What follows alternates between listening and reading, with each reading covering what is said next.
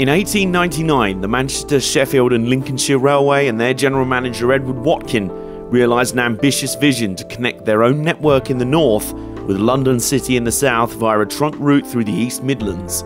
This grand and expensive project became known as the Great Central Mainline, and for 70 years it transported passengers and particularly freight up and down the spine of England. Then the infamous Beeching cuts of the 1960s happened, and almost the entire route, nearly 100 miles of track and stations, was ripped up and lost forever. Well, all except one section. A small preservation group managed to save one little section of this once vast main line in between Leicester and Nottingham. And after another 50 years of hard work, political wrangling, blood, sweat and tears, this is their own version of Edward Watkin's vision realised. Welcome one and all to the Great Central Railway.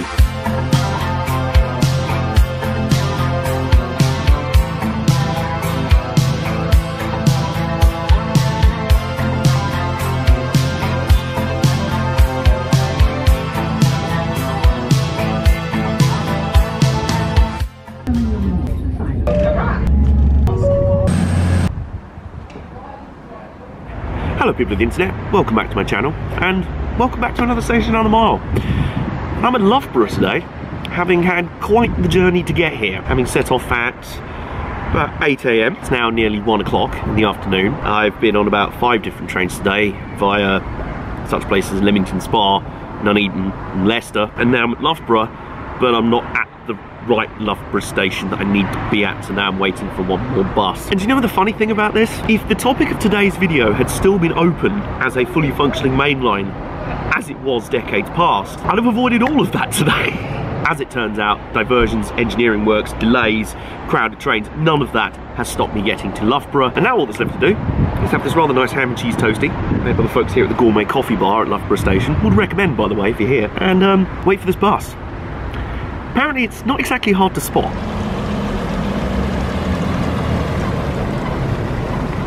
Where's it parked?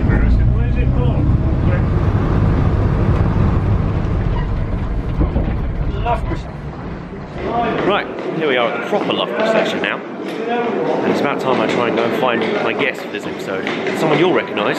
The last message I got from him is that he's queuing for food. So, there's a queue for refreshments in there. Let's go take a look. There he is. Look at him there. It's Chris, he's back. How you doing? Alright. Nice hat, by the way. Yeah, it's good. It's very good. How's it been? Good. Busy. Lots of trains. Lots of action happening. Lots of steam. This is what we like. When looking at the history of the Great Central Railway, it's probably best to tackle it in 2 parts. I mean, we are kind of dealing with 120 years worth of events. Cut me some slack here, come on.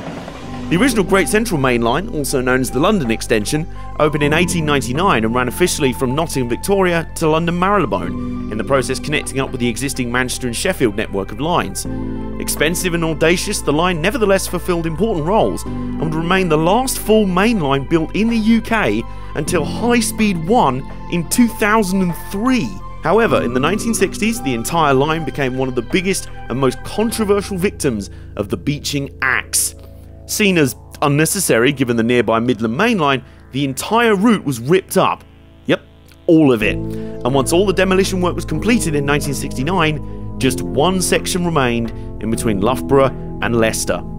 And that is what forms the Great Central Railway heritage line we see today. The original section secured for preservation by the Mainline Preservation Group was between Loughborough Central and Leicester via the stations of Cornham Woodhouse, Rothley and Belgrave and Birstall. However, political machinations and issues such as vandalism made things especially difficult. For example, tracks were lifted and singled, and Belgrave and Birstall station itself was demolished altogether in 1985. Nevertheless, the company now known as GCR plc persisted, and duly started getting their just rewards for all their hard work. In 1991, a new Leicester North station was opened near the site of the original Belgrave and Birstall station, and in 2000 a large section of the 8.25 mile surviving route was converted back to double track running, just like the original Great Central Main Line. There's also a project to link up with another preserved section of line between Loughborough and Ruddington to the north, which could see the line double in length to a whopping 18 miles. But that's for another day. For now, 50 years after closure, this is what the Great Central Railway looks like today. Given it's the headquarters of the entire Great Central Railway, it's kind of appropriate we started off our adventure at Loughborough Central. And after spending the first day of our 2-day expedition running up and down the line on various steam trains, our first impressions of the place were pretty good, I'd say. Right, so we're at the northern end of the line, if I've got my geography correct. At Loughborough, the proper one. And this is probably the main headquarters of the line, isn't it? There's the main kind of running shed down there, all the locos are kind of stored around here. This is the main kind of cafe. Well, I'm having a nice pint at the moment. Other sugar-free fizzy drinks are available. What's your first impressions been so far? Because we've had since getting here earlier, you may notice it's now got dark. Yeah, but busy. It is busy, isn't it? This is the thing about the Great Central. Like, I don't think it's the longest line in the country. The longest preserved line in the country. It's 8.25 miles at the moment, and it's also the only in the country with extended double track running, which makes it quite interesting because normally heritage railway is quite quaint, quite sort of chill. One train sort of trundling around, then you stand at the station, it's very peaceful. Here, everything happens. Yeah, there's loads of stuff happening. You're just wandering around the station, then suddenly it does, which is appropriate because this is an old main line. Yeah. So, in terms of replicating how it was, it's fantastic. Also helping the busy vibe today is that there's a lot of trains running. Lot of steam, which is why Chris is here. He is 6 steam, 1 diesel, 1 DMU. There is plenty to look at here, including some proper sort of beefy boys of steam. Some of the biggest steam engines around, like the Stania 8F, 280, there's a lot of wheels, and then the 9F, there's 210, loads of wheels. Big boys. We are in awe of the size of these absolute units. And it's quite funny, even though this is quite a double track main line and it's busy for a heritage railway, it still has that thing of a lot of heritage lines. I've seen this with big powerful express diesels on preserved lines before, where it's like, in your heyday you could haul 12 coaches or several thousand tons of wagons and everything, and now you're hauling 5 coaches for 25 miles an hour up and 8. Okay, yeah. It's a bit like watching Usain Bolt sort of walk slowly, sort of jog lightly up the road. But it is still very nice around here. I kind of love the atmosphere. It has a sort of intensity, like you said, that a lot of heritage lines don't have. And we are waiting for a non-stop express train Called by the Great Western, which is the main reason you're here, because I was going to say, this didn't really come across in the last video you appeared in, because obviously you appeared in the HST's at Dawlish video. We were in the right location for you, not quite the right rolling stock. You are a big steam man, aren't you? You like your kettles, you like your tea. Don't say that. So you've spent all day calling diesel sheds, so this is my revenge. There is one locomotive that's not strictly location accurate. You get this with Heritage Railway sometimes, like Heritage locos, sometimes they'll find whatever home they can get, even if it wasn't where they worked in their operational life. So, there is a Great Western Railway steam loco here, a bit far away from home, but you don't mind. Yeah, I don't mind. Because it's a haul, it's with the slack haul, and yeah, it's going to be epic. As night fell, we retired to our guest house in the nearby village of Thurkeston, not too far away from the Great Central Railway itself, which meant that when we woke up the next morning, we were treated to an absolutely spectacular sight.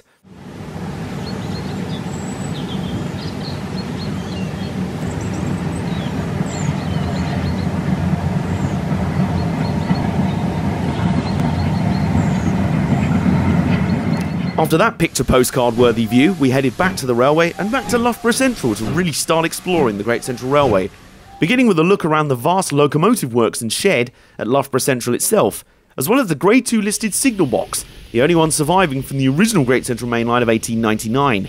Being the headquarters of the line, the yard gets pretty busy with locos, as you can probably tell from the following footage. I would start talking, but we are about to get photobombed by a train. No, don't worry, take your time. We just wanted to vlog here.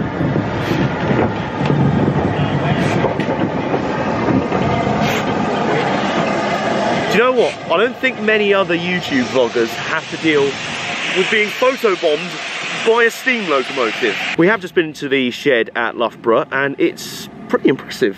3-road shed, and there's...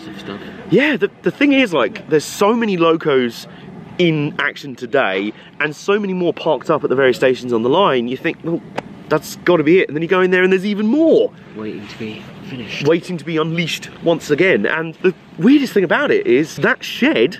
It won't be there soon. It won't, yeah, because the whole grand plan, we were speaking to a few chaps on the platform here at Loughborough with a beautiful N-gauge model of how the extension to Ruddington is going to look, but that is kind of where that's kind of where the line used to go. So when it was shut, they built the shed there, and now it looks like they're going to try and reopen that bit. They kind of have to move the shed. Being photobombed again. No, seriously, anyone else want to get in shot? Anyone else?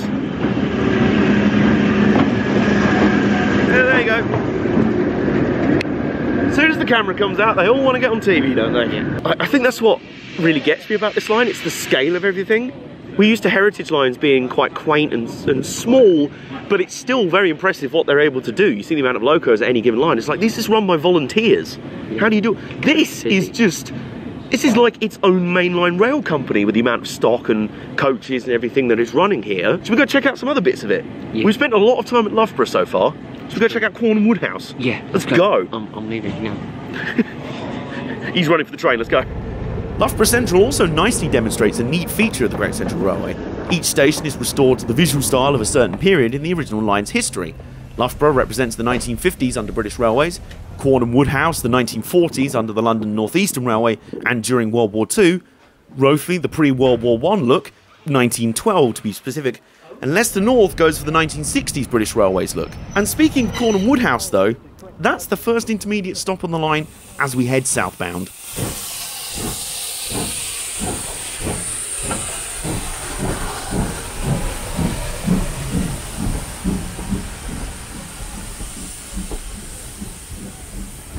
Okay, so we're now one stop up the line at Cornham Woodhouse Station, and it's just started raining, so we've taken cover in the beer tent, which is usefully here, which is very nice. I mean, I'm sampling the beer.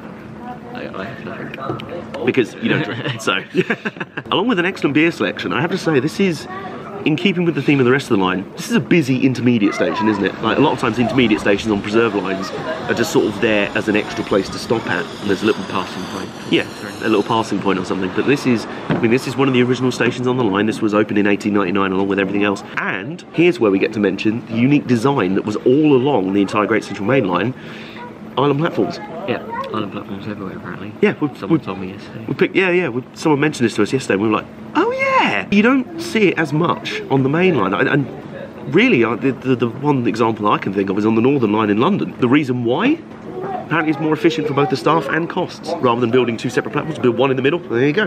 Easy. Yep, and this station, as each station on the line has a period theme, this one, appropriately, has a 1940s wartime theme, because apparently this was a very important station in the 1940s. There were extra sidings added in for freight, because the fact it was kind of in the middle of the countryside, further away from the city, further away from German bombers. All the important supplies that the Germans thought would be in the cities or in other busier places, they were hiding around here. Yeah. Very smart. And there was also apparently a room for Enigma code breaking machines around here as well. So it was all going on around here. No wonder they decided to replicate in the 1940s as this era. Yeah, we're going to hide from the rain. I'm going to finish this, and then we're going to head on to Rothley. Rothley? Is it Rothley or Rothley? The locals tell us it's Rothley.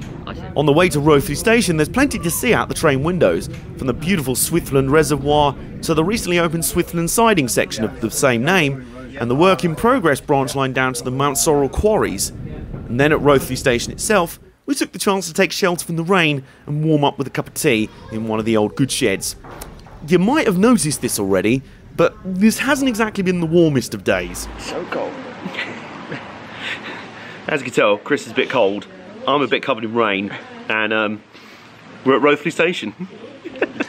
Hello, welcome to Rothley Station. It's great. It's a bit wet. It's a bit, yeah. So we're at the next stop up the line, which is Rothley Station. We've been told that that is the correct way to pronounce it, as opposed to, you know, Rothley. Rothley. Yeah, we got told off. Yeah, we got told off for that by our local host. Chris, sit rep, how you doing? Cold, wet. Ask me how I'm doing. Cold and wet. For the most part, yes. Yeah, a lot of rain is now happening. We're still pressing on, we're not letting it ruin our day here. In fact, it's kind of adding an atmosphere to the day, I think. Is it?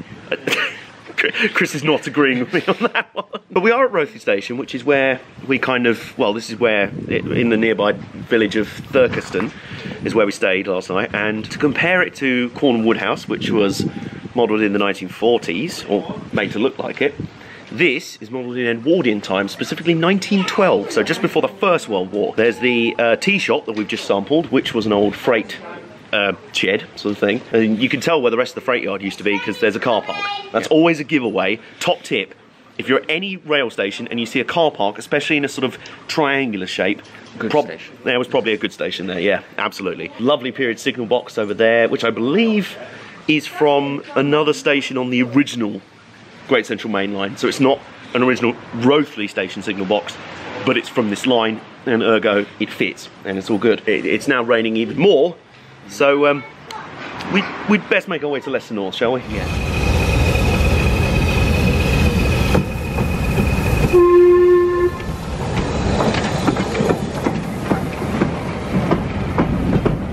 The double track section of line ends just south of Rothley Station. The final leg of the journey takes us to Leicester North, a station that on first glance doesn't appear to offer much to explore, not from a historical standpoint anyway. But the mere fact this station even exists in the shadows of the lost site of the original Belgrave and Birstall station is quite the miracle in itself. You're right there. Cold. Right, so we have made it to the southernmost end of the line at Leicester North, which is a little bit confusing. Not actually really Leicester North. Yeah, there's quite a few interesting things about this station, quite a few confusing things. I mean, chief among which, we've got some teddy bears for company. BR Bear. He's a BR Bear. Now, this is the only non-original station on the entire Great Central Railway.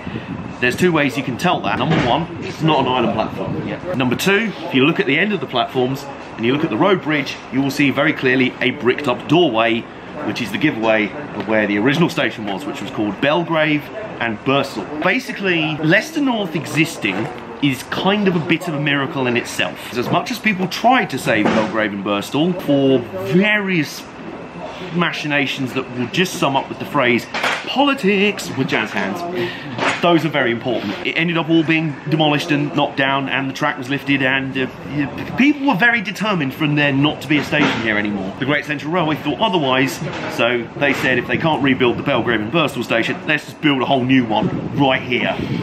And they have, which is pretty incredible, I've got to say. I'm always incredibly chuffed when a heritage line not only restores and preserves what was already there, but rebuilds and builds new. I like what they've done with the place.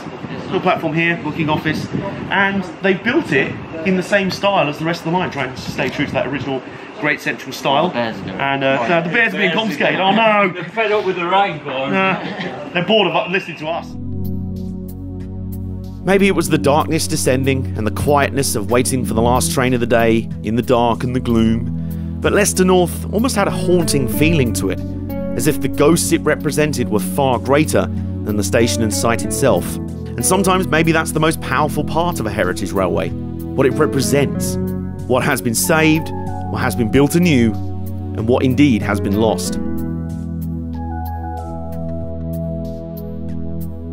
And that concluded our odyssey on the Great Central Railway, so it was time to head back to Loughborough Central and start our lengthy and fairly complicated journey home via the other Loughborough station.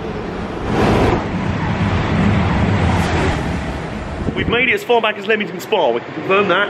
And now my train's arriving and Chris has got to wait a little bit longer. So Chris, how's been real? Thank you for joining me on this adventure. Thank you for planning it, really. It was kind of his idea, so blame him. So anyway, I've now got to get on this to go back to the original terminus of the Great Central Main Line, London Marylebone. Let's go.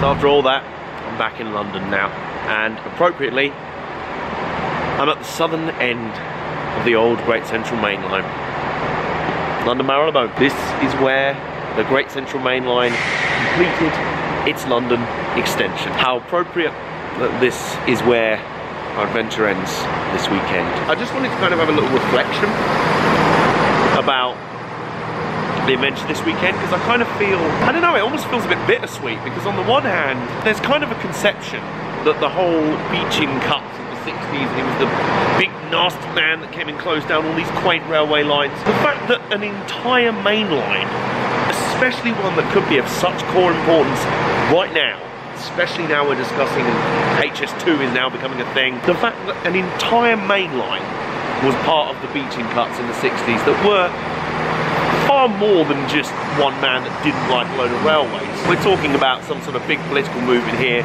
including politicians with vested interests in road building. The whole subject of the Beeching cuts is worthy of about 1 billion books in its own right. But for me, seeing the Great Central Railway and what's left of it, what isn't, and even stories like how the fact that Leicester North became a thing, in the fact that the line had already been run down, and then after it was shut, British Railways still didn't want anything to do with it and were trying to stop them being preserved. They didn't want the lines to still be open. It's like, it's just so infuriating and so depressing in some ways. But on the other hand, I've just spent a weekend at part of the surviving section of the Great Central Mainline, and it's like what I said when I was at the Spa Valley Railway. British Railways decided this entire mainline was surplus to requirements. They didn't want it, they didn't need it. They didn't want anyone else to have it, but guess what? Folks at the Great Central Railway took it over.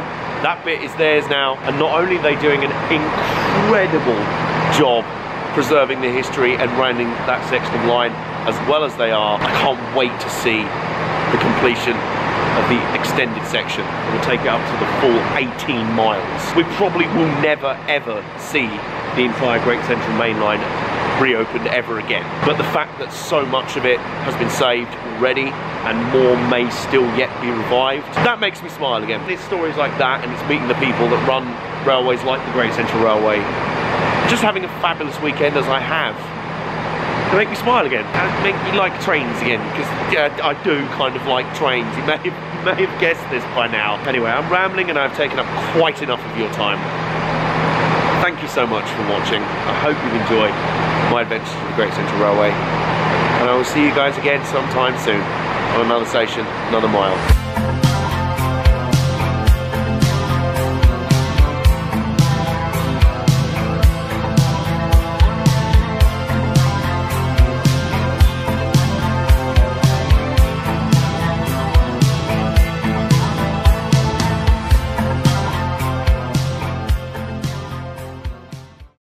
I don't know how this episode's going to turn out, but the outtakes are going to be lit.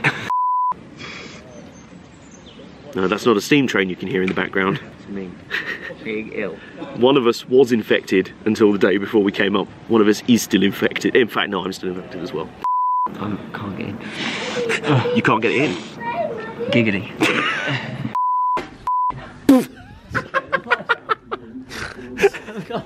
You must be the able-bodied men who've been called away to fight in France, and the railways... I'm not gonna lie, I wasn't expecting the museum exhibit here, or else they'd start talking at us. As I think... No, it's just a car. It's a Skoda, not a train. It's a Skoda.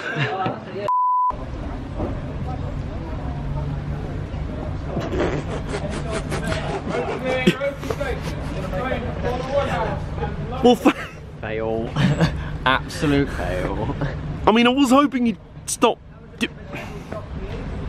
Stupid unit. Right, so we have made it to the southernmost end of the line. And cut. And I've died.